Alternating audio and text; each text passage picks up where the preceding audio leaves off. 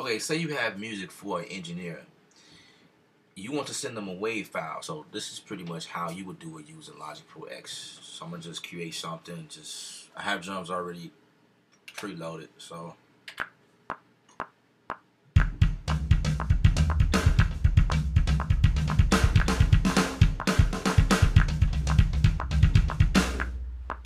whatever, 4 bars worth crap. Okay. All right. So.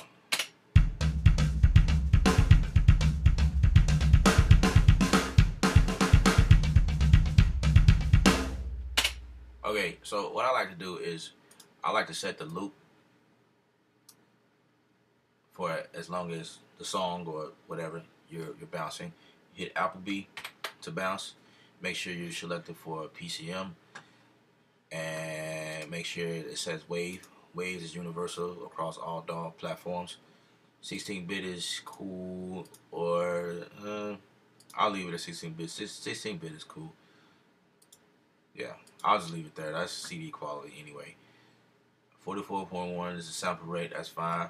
Pay attention to the start and ending, because sometimes it will say something different. So in this case, I'm starting at bar 1 and at 5, which is 4 bars. Okay, cool.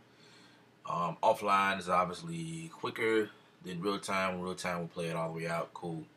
Dithering, no dithering, interleave. This is fine. I don't want you to split it. That's cool. Yeah. So I'll say this as drum 3. I was doing some testing, that's why it's 3. Okay, so now we're gonna go to Finder and just make sure that what we bounce is what it is.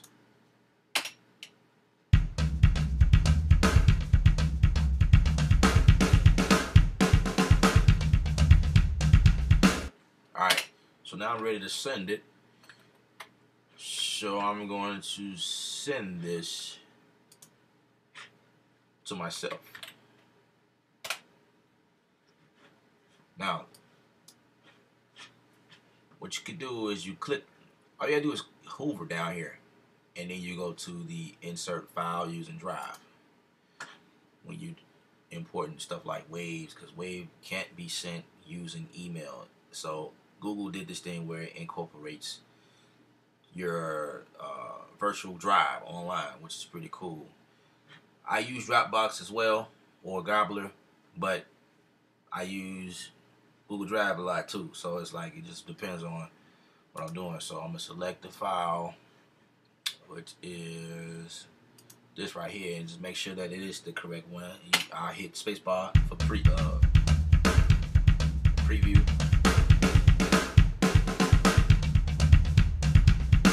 Okay, or I could have hit this. I like this window better.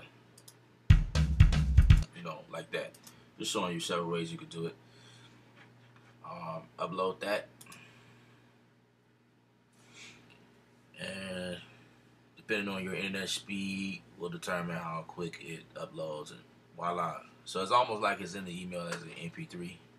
Like if you was to send me a MP3 and type in whatever, do the regular stuff, type in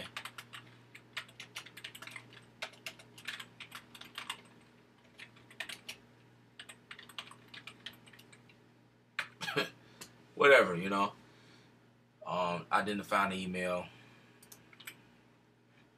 and hit send, and that's pretty much it.